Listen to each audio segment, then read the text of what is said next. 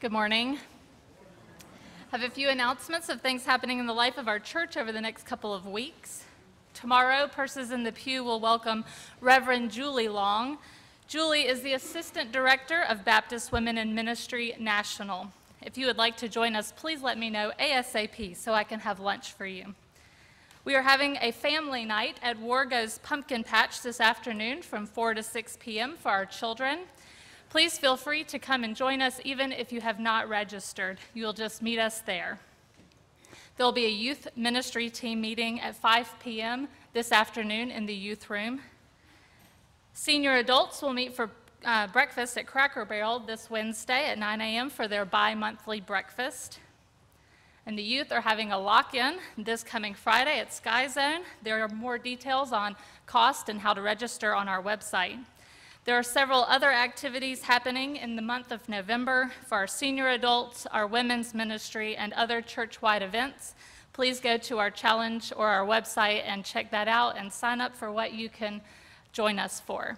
Now may we join our hearts and minds for worship.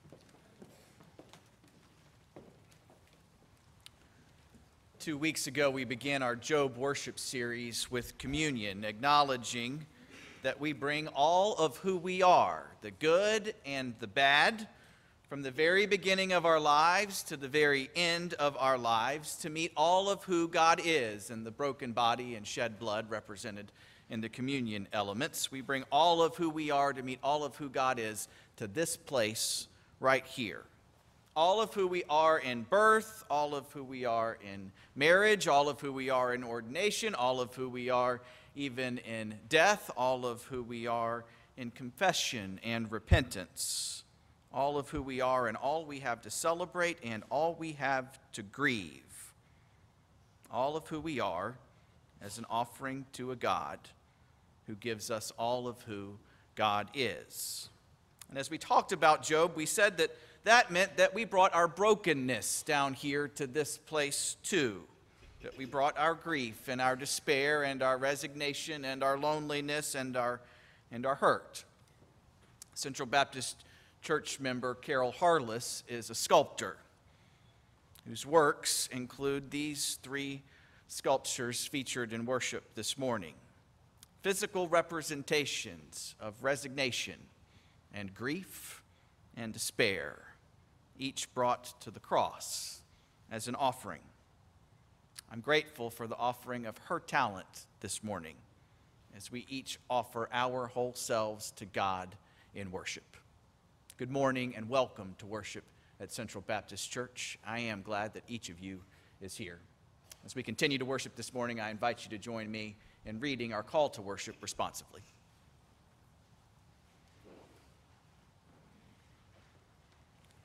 God, you call each of us to serve you, and we answer. Here we are. We are willing. Jesus, you call each of us to follow you, and we answer. Here we are. We are waiting. Holy Spirit, you call each of us to worship you this day, and we answer. Here we are. We are open to your presence. Take from us all that hinders our hearing your voice, and fill us anew that we respond to your call on our lives.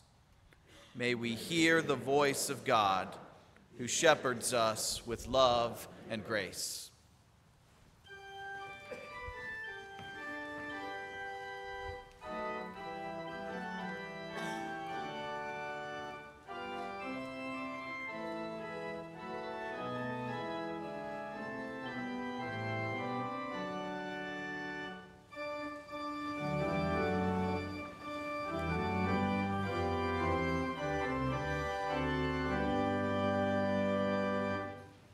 Rejoicing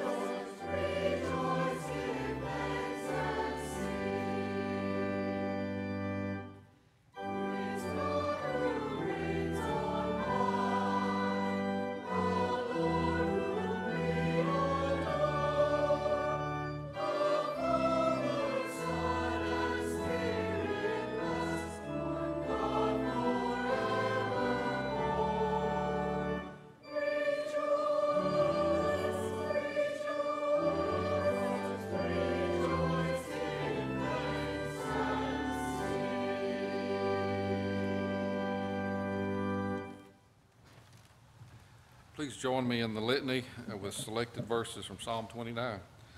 Ascribe to the Lord, you heavenly beings. Ascribe to the Lord glory and strength.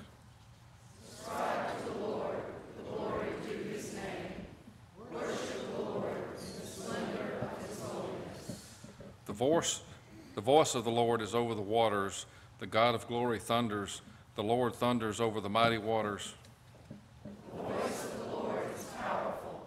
The voice of the Lord is majestic. The voice of the Lord breaks the cedars. The Lord breaks in pieces the cedars of Lebanon. The voice of the Lord strikes with flashes of lightning. The voice of the Lord shakes the desert. The voice of the Lord twists the oaks and strips the forest bare, and in his temple all cry glory. The Lord sits enthroned over the flood. The Lord is enthroned as king forever.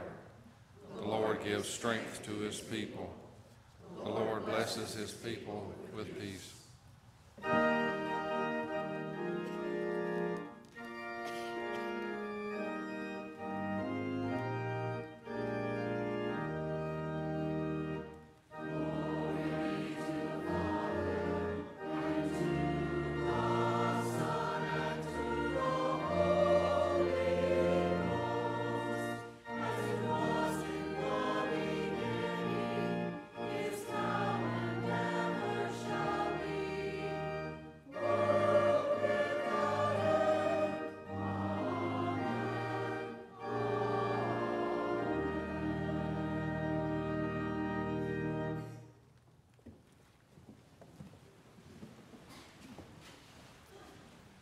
Our scripture reading today comes from Psalm 104, verses 1 through 9. Hear these words from God for us. Praise the Lord, my soul. O Lord, my God, how great you are. You are clothed with majesty and glory. You cover yourself with light. You have spread out the heavens like a tent and built your home on the waters above. You use the clouds as your chariot and ride on the wings of the wind. You use the winds as your messengers and flashes of lightning as your servants. You have set the earth firmly on its foundations, and it will never be moved. You placed the oceans over it like a robe, and the water covered the mountains. When you rebuked the waters, they fled. They rushed away when they heard the shout of your command, and they flowed over the mountains and into the valleys to the place you had made for them. You set a boundary they can never pass to keep them from covering the earth again. This is the word of the Lord. Thanks be to God. And as we've heard God's word, let us seek him in prayer.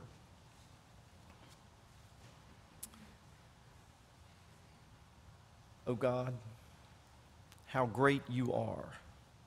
How could we ever forget that truth? We clothe ourselves this morning in our Sunday best because you are clothed with majesty and glory and are full of light. And our goal is to become more like you. Remind us that our outer garments are useless if we are not radiating your goodness and love from the inside out. You call your followers to be the light of the world, shining the light of truth and love and compassion into a world darkened by deceit and power and apathy. Open our eyes to those who, like Job, are suffering and sitting in the silence, waiting desperately to hear something, anything from you, O God, because your word is life. Forgive us when we become so lost in ourselves that we forget to care for the least and the vulnerable among us. Forgive us when we're more concerned with being right than with what is right. And you have shown us what that requires: to do justice, to love mercy, and to walk humbly with you, O God. In the name of our most just, merciful, and humble Savior, who taught us to pray, Our Father, who art in heaven, hallowed be thy name. Thy kingdom come, thy will be done, on earth as it is in heaven. Give us this day our daily bread, and forgive us our trespasses, as we forgive those who trespass against us. And lead us not into temptation, but deliver us from evil. For thine is the kingdom, and the power, and the glory forever. Amen.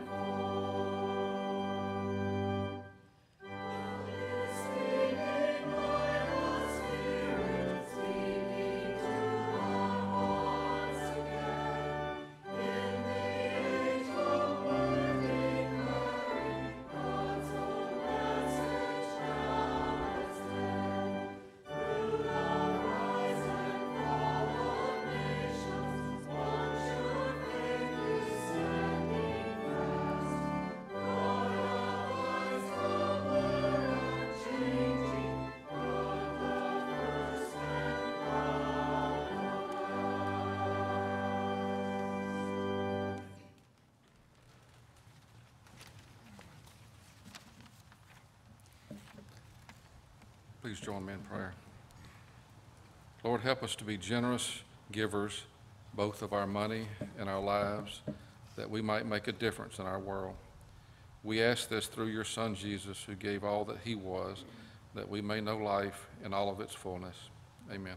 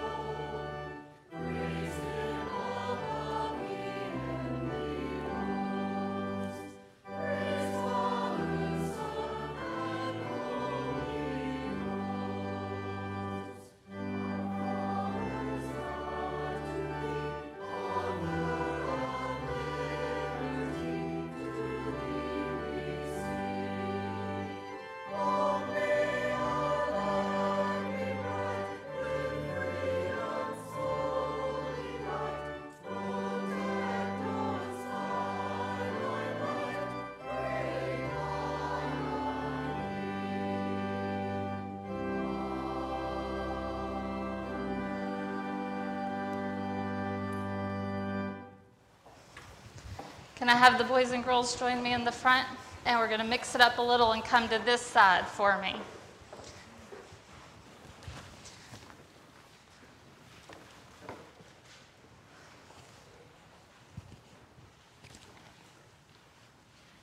Good morning. Good morning. Thank you. All right, so last week we talked about a game, the quiet game, right? Do y'all remember that?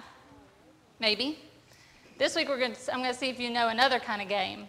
Raise your hand if you've ever played 20 questions. I bet you have with your parents and didn't even realize it. But the rules to this actual game is that one person will come up with a person, place, or a thing in their brain, and then the other person gets 20 questions to try and figure out what they're thinking about, right? So it's a pretty fun game. Maybe you should play it with your parents after church today. You're welcome. So, asking questions, though, is something that we all do. Little children who are just starting to talk, they usually ask the question, why, over and over again. And as we grow, the curiosity continues into bigger questions. Even adults have lots of questions. Asking questions is the best way to learn something, right? If you don't know it. Over the past couple weeks, we've been talking about Job. Do y'all remember that? We've talked about Job the last 2 weeks.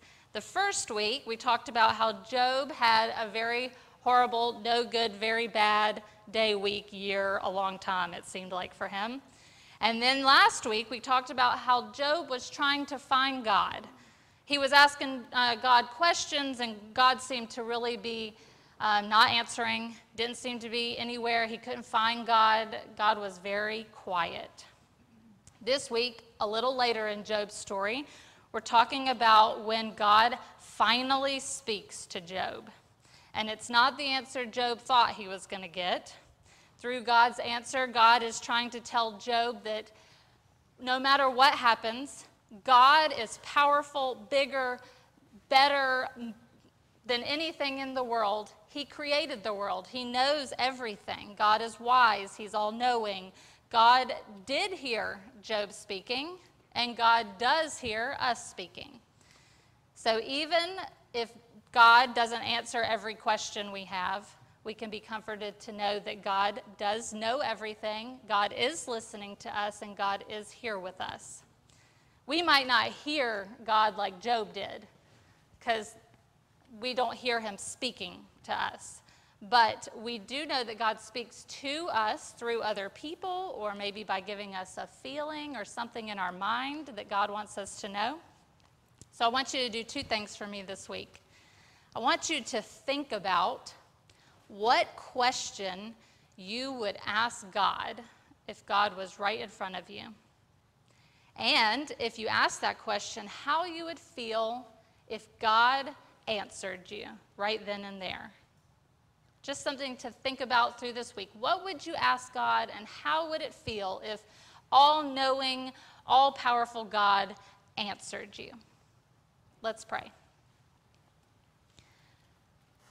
Lord, thank you for being everywhere all the time. I pray you will find ways to speak to each of these children so that they know your power and goodness are always with them. Amen.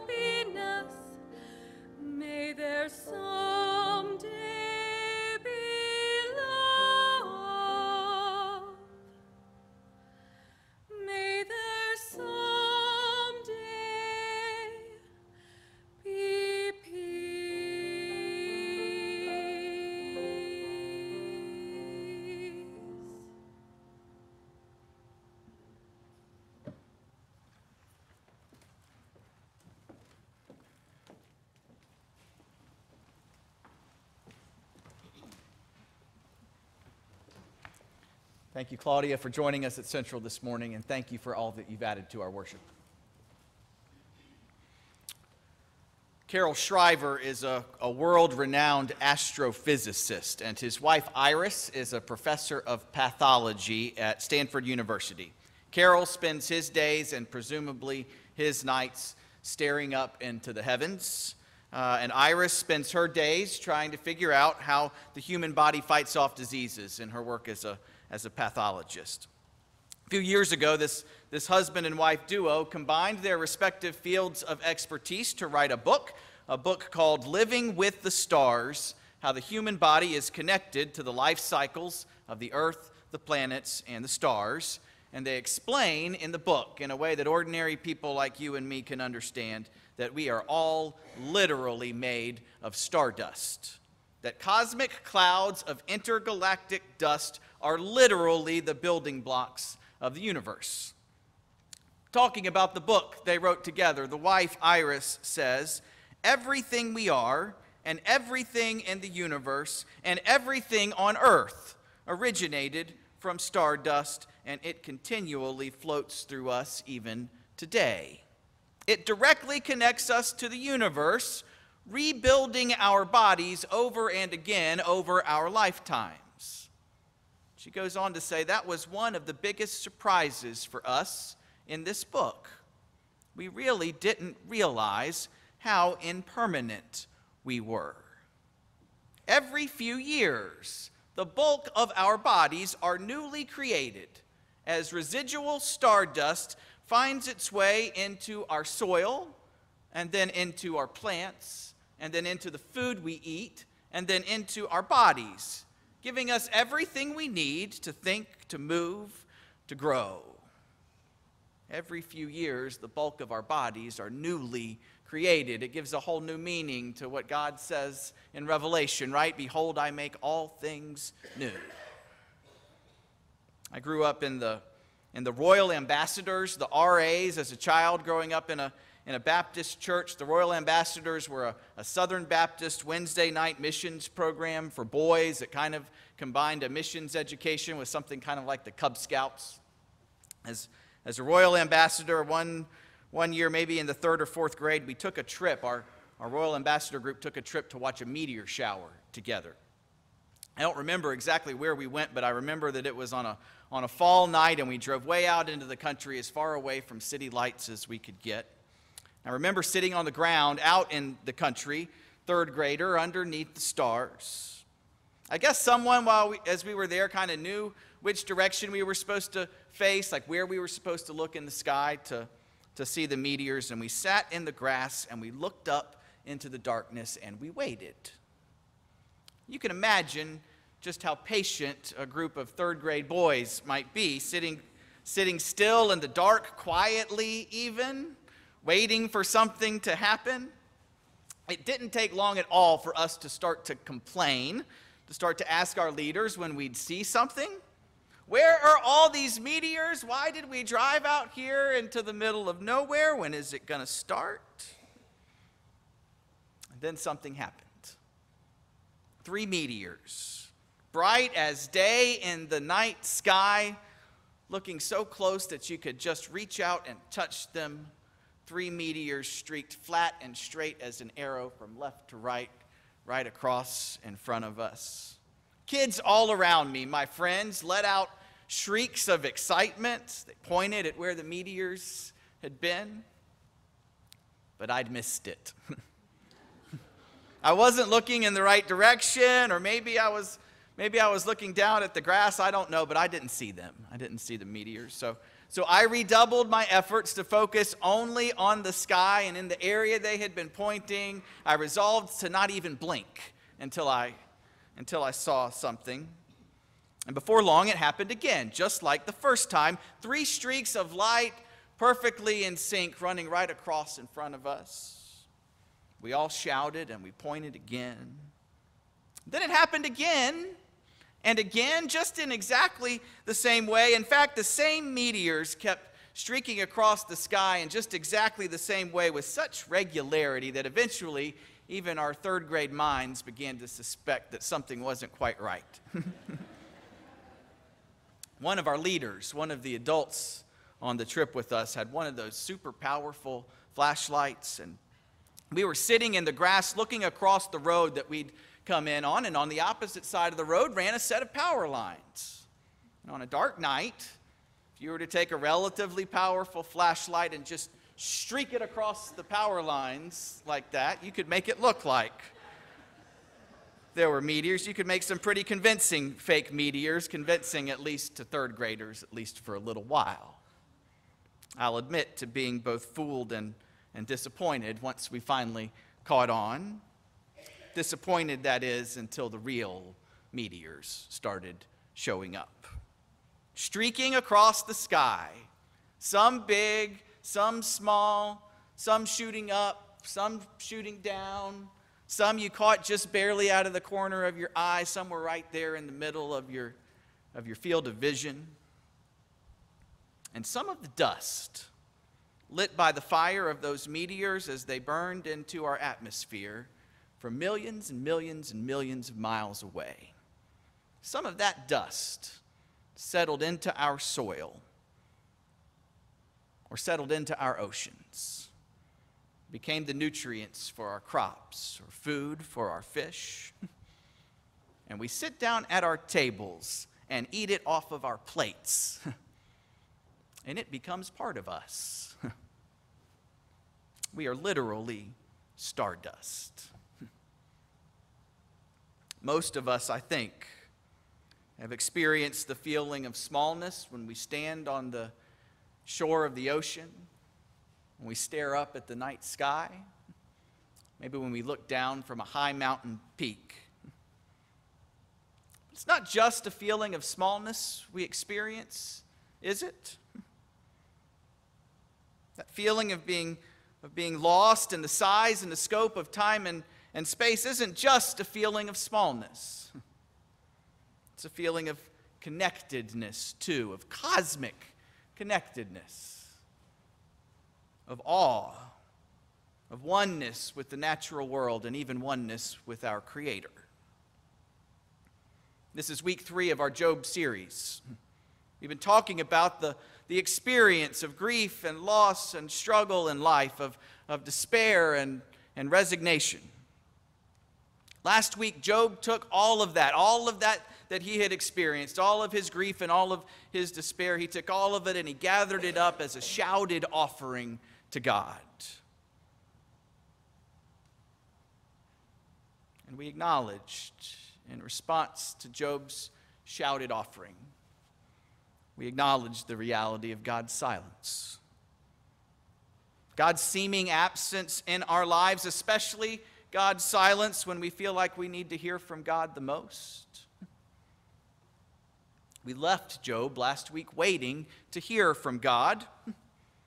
Job has suffered a tremendous loss, and somehow in that loss he's managed to maintain his faithfulness. He's been as faithful as he knows how to be, and Job has some good friends who want to help him through his grief, just like we have good friends who would help us in our grief. They each offer their own advice about how Job can get through a challenging time. We know that Job's friends mean well, just like our friends have meant well in our lives, but what they offer to Job is less than satisfactory. It's less than what Job expects from God. Job's 3 friends each approach him with one kind of conventional wisdom or another. It's a blend of theology and pop psychology, the kind of thing you might expect to hear from Dr. Phil on TV.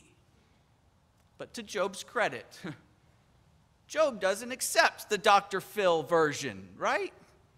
Job holds out for the real thing. He's waiting to hear a real word from God, Job is. But he's at the end of his rope. God has been silent. Job says, I need a God who speaks and a God who listens. My arguments are reasonable. My cause is just. Finally, Job shouts into the void and with his last bit of determination says, let the Almighty answer me. And then something amazing happens. God speaks. God speaks to Job. And this is what God says. This is from Job chapter 38. Then the Lord answered Job from the whirlwind. Who is this darkening counsel with words lacking knowledge? Prepare yourself like a man. I will interrogate you, and you will respond to me, God says to Job. Where were you when I laid the earth's foundations? Tell me if you know. Who set its measurements? Surely you know. Who stretched a measuring tape on it? On what were its footings sunk? Who laid its cornerstone? Job? Who laid its cornerstone while the morning stars sang in unison? And all the divine beings shouted. Who?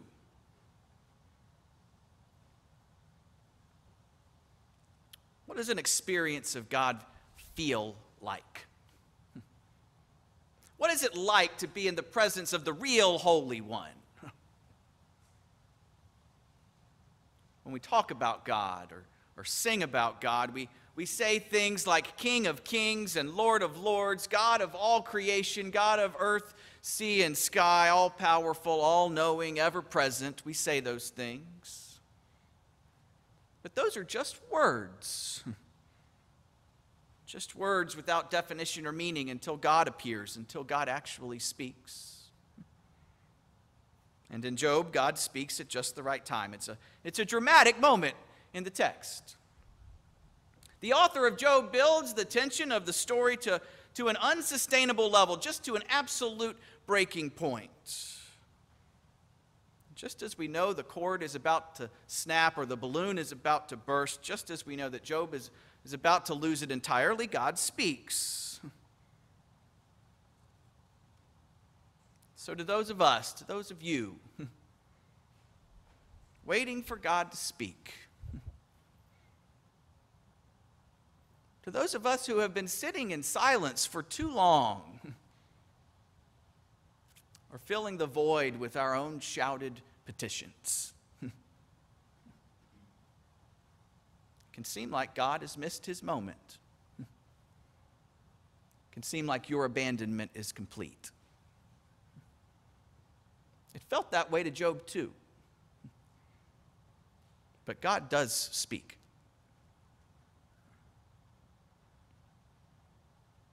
What is it that God says? God says, you want a God who listens and a God who speaks? Someone who comes down from the heights of the universe to look you in the eye? Well, here I am. You asked for me, and now you've got me. And the very first thing God says is, I've been listening to you. I have heard your complaint. What is it that we want to hear most from God in the depths of our doubt and struggle? I've been listening. I've been listening, God says, but your understanding is incomplete. You don't have all the facts yet. And then God starts asking questions to illustrate his point. Job, where were you when the foundation of the earth was laid? Who stretched out the measuring tape from end to end? Who made sure the corners were square? Who dug the footings? Who placed the cornerstone? Where were you when I established order out of chaos? Do you know what happened then? I remember it well. If you can believe it, Job, the stars sang when I did that. The angels shouted in the heavens. It was majestic, God says. You don't have a large enough perspective, God says, but I do. And how does Job respond to God's questions? Does Job respond with continued shouts and accusations? Does he reiterate his argument and demand answers? Once God appears, once God speaks, Job simply responds, I am small. I'm small. And then he covers his mouth, refusing to speak even one more word. What does it mean when we cover our mouths? Modern body language experts will tell you that it can be a way that we register shock or surprise. But in the Bible, when people cover their mouths, it's always out of shame. We cover our mouths when we've been exposed. Children do it when they've been caught doing something wrong. Covering our mouths is a natural reaction to an overwhelming experience of vulnerability. It's what we do.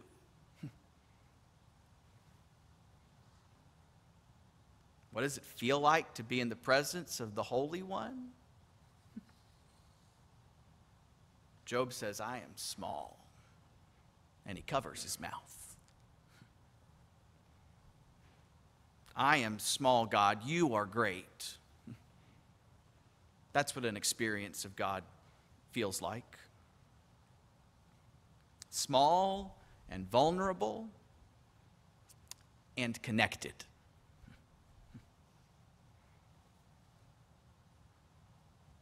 When God speaks, it's not what we expect. It wasn't what Job expected. Instead, it's what we need. When we've been asking hard questions out of hard experiences in life, questions like why, or how is this fair, or where is the justice in this? When we've been asking hard questions that don't have easy answers, God gives us some questions that we know the answers to.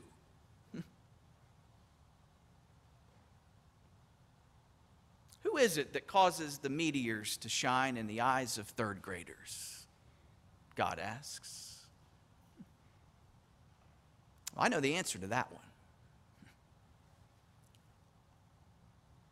Who is it that gathers dust from among the stars and causes it to rain down on your pastures? And we know the answer. Who is it that puts nutrients from distant galaxies on the plates at your dinner tables? Who does that? Who is it that continually makes you new?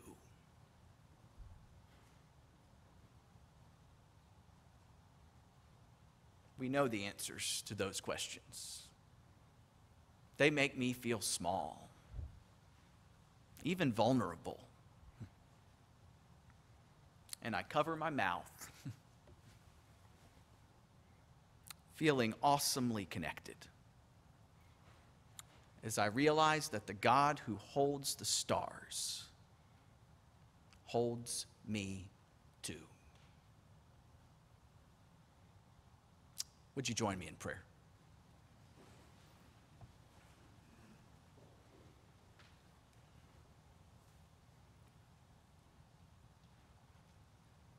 Heavenly Father, we long to hear you speak.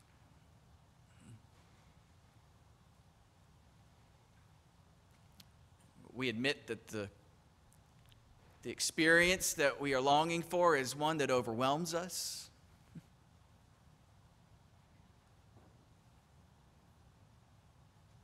We admit our vulnerability in your presence. But we rely on our connectedness.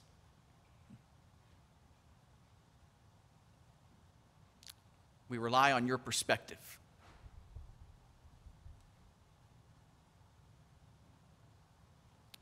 We rely on your justice and your mercy and your love. through Jesus Christ our Lord, in whose name we pray. Amen.